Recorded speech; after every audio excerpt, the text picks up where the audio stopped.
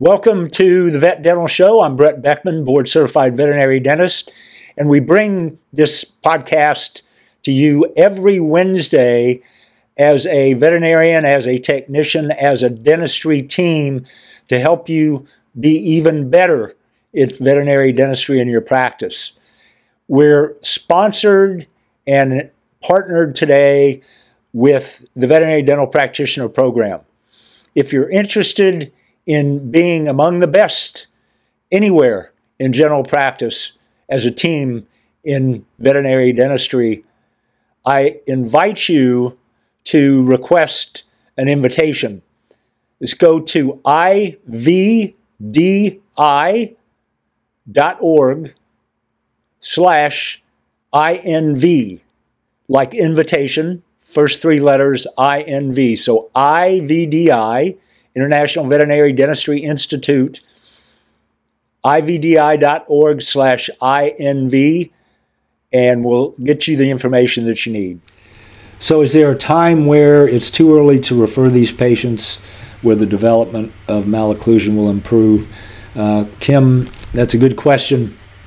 You want to refer them as soon as you see that there may be a problem. And we don't always, unfortunately, have an outcome where the malocclusion improves, even though we do the extraction. So you have to let the owners know, hey, we've got pain or discomfort. We've got interlock, which we talked about in this case. And we've also got the malocclusion itself that we want to try to allow all possibilities of the patient's genetics to get to where the jaw length is normal in relation to the upper jaw in our instance here of this particular case of a class 2 malocclusion. So it's really never too early if you see that there's a problem. But again, you have to let the owners know we're gonna resolve the problem with the baby teeth. We're gonna have to really watch those adult teeth, and you're gonna have to go back. Again, if this is a referral, you're gonna have to go back to them. They're gonna recommend rechecks, so it's best for them to make those decisions and make those calls and be able to do the best that we can to ensure that the malocclusion has all chances to resolve, even though it may not. We may have to do other things to the adult teeth. Amy, do you ever treat the lesion made by the mandibular canine if it's severe? So, good question. And so, this is more for the adult tooth versus the baby tooth. If there's debris in there with baby or adult, you want to just clean that out really well. You might want to use your periodontal curette or your diamond football burr and gently remove any inflamed gingiva.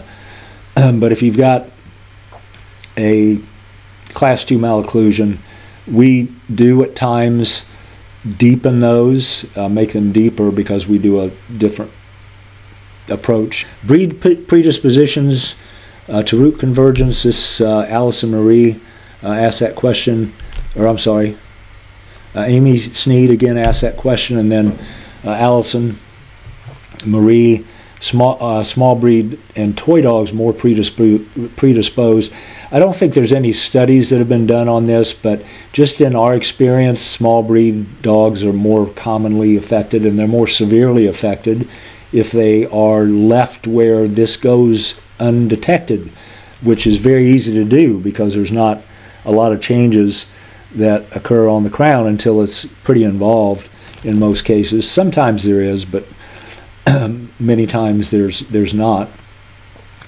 So the problem with these is that small breed dogs, the smaller you get, the closer those apices are to the ventral cortex. So if you start to lose bone, then you'll recognize that you can get jaw fracture from these, and that has happened on occasion where you get spontaneous fracture, and lo and behold, it's because of that exact thing.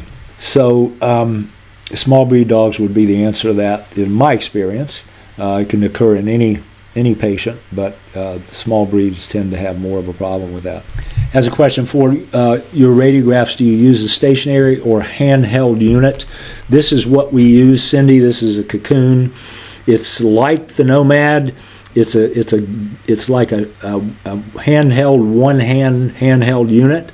And once you turn that thing on, you don't have to touch the top of it again. You just use that trigger, and it's just one shot. With the Nomad, you have to engage it, so one click on the trigger and then another click. It's much heavier, it's more expensive, so this has replaced the Nomad in our hands, and they've got a brand new one that just came out that has a crosshair that lets you actually point it right at the sensor. This is by far superior in all respects. And in the past, the other handhelds have had problems with batteries. Battery goes out and it's super expensive. These are rechargeable, and you get 9 hours of continual battery use with these, and nobody's going to use 9 hours continually, I don't think. We use these in the lab, and we're taking x-rays all day in those labs, and we don't ever run out of battery on these, so they're super good. And as far as battery goes, and you just, once you're done with them for the day, just put them on their little table stand and let them charge overnight, and you're good to go. You just pick it up, turn it on, and it actually talks to you too. So no space on the floor, no space from the ceiling, as long as your state accepts this. And I think there are only 3 states that don't, exclusively in our labs, exclusively in our practice. And the Nomad just kind of sits there because it's so daggum heavy. We don't use it anymore. So this is, and we're the only ones that distribute this. This is veterinary only. We're the only ones that sell this, so you get that on our website, and it's super efficient as well. You won't find anything quicker. By the time you change that sensor, or start to change that sensor, this thing's ready to take the next shot. So it's all dependent on how quickly that sensor goes to the next spot as to how quickly you do full mouth radiographs. And I and Annie can do a full mouth series in a small dog or cat in 3 minutes. We've been doing it for a long time, but there's no reason why your techs can't do a full mouth dog or cat in 8 minutes or less with this. With a little practice and with a little guidance, and you can get that, let your tech see that, and that will get you to the point where you're using this and using it consistently. And it's super fast, super incredible. So this will change your practice dynamics for sure. Carol, will most or all root convergences ultimately need extractions? Many of those that are that second molar that are kind of fused will not. Probably more often than not they will, but all first molars for sure. If they have root convergence, and even the one where the roots were more parallel versus divergence is the actual normal. So even if they're parallel, if they've got that little defect at the furcation, for sure, those are immediate extractions. There's no question on that. If they're not immediate, based on your assessment, then you need to come back and you need to look at those radiographically and monitor those. Root convergence, this took dens and dentae, we talked about that. They can have both. That's not a classic example, but it does have some components of a tooth within a tooth there, right at the furcation with that density.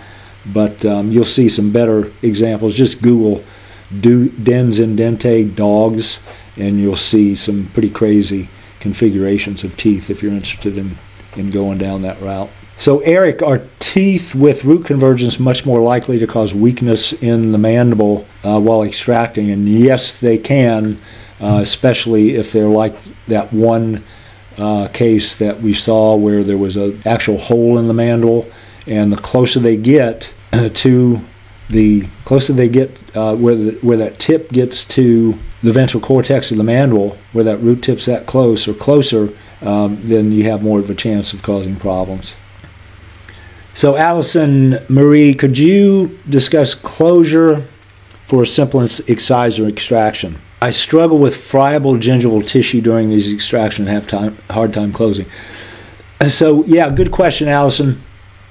If you're extracting a single incisor, a simple incisor, and there's inflammation from periodontal disease, it's not just a fracture, it's the inflammation, you really don't have to do anything other than maybe place a suture in that friable tissue or leave it. Just leave a blood clot there. There's no reason to have to close that. If you extract all of them, then you want to clean up the margins and put some sutures in, clean out the bone. For simple extraction, one extraction, couple extractions in the upper and lower, or two in each, no reason to worry about it. Just leave a blood clot in there, and that blood clot will form bone within 4 to 6 weeks, and within several days you'll have gingiva migrating over, starting to migrate over, and close that.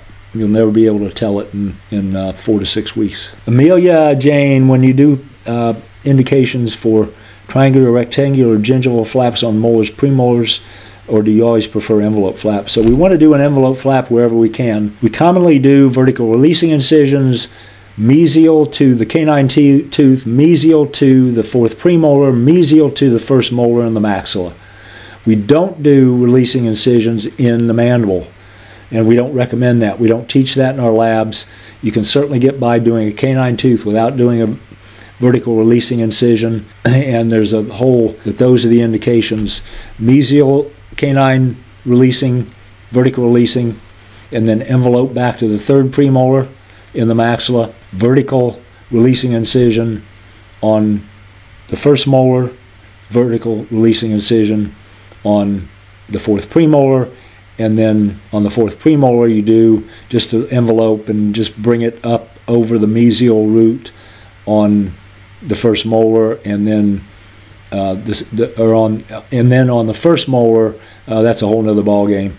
So all those things. A quick question, or a quick answer to a question that requires a course. We go over each tooth individually in the simple and surgical extraction course, which is 7 hours. So you can imagine we can't do justice to that. And if you take any of our wet labs, you get a exposure to all those procedures before you actually come to the wet lab, in addition to 5 hours of lecture that we normally, or that we used to do during the 2-hour weekend wet lab. Now we give that to you all ahead of time, and you have all that. You have to go through that. You have to take a quiz, and then when you show up on Saturday, it's all hands-on. Nerve blocks, periodontal care with curettes, and flaps on day 1. Then day 2 is nothing but canine and feline extraction. So that's where you really get the training. And if you're just getting your first exposure to this with this workshop in any amount of case management for dentistry, it's an excellent start, excellent way to get exposed to all this information. But it is just a start. This is a process of learning throughout your practice life, and you can get good in a year, but you're going to get better as you go if you have the right training. If you don't have the right training, it's just like anything else. You can go out there and hit and play golf and hit balls all you want. If you're not doing the right thing, you're not making any progress at all. Same thing with practicing anything, violin, piano, any instrument, any sport. It's continued practice doing the right thing. It's not 10,000 hours of practice. It's 10,000 hours of deliberate, correct practice to be an expert in anything. And I'm not saying you need that many hours in dentistry, but just an example, it's got to be the right type of practice, or you're going to be spinning your wheels for the rest of your practice life. So we're here not to sell things, sell courses, sell our services. We're here to get you where you need to be. And if I didn't tell you about this stuff, I would be doing you a big disservice and not allowing you the resources that you can invest in to get to the point where you can actually help more patients better over your practice lifetime. So my purpose is to get the general practitioner where they need to be in dentistry overall to be the best they can be. And if that moniker selling has to be attached to that, I'm perfectly fine with that. But things like this where we can do that are really inexpensive to get you started and get you on the right track, this is where it all starts. So take that as you will, and hopefully we'll see you at some point in the programs that we offer. I hope you enjoyed that episode. If you'd like more information about the Veterinary Dental Practitioners Program, please submit to request an invitation at ivdi.org/INV.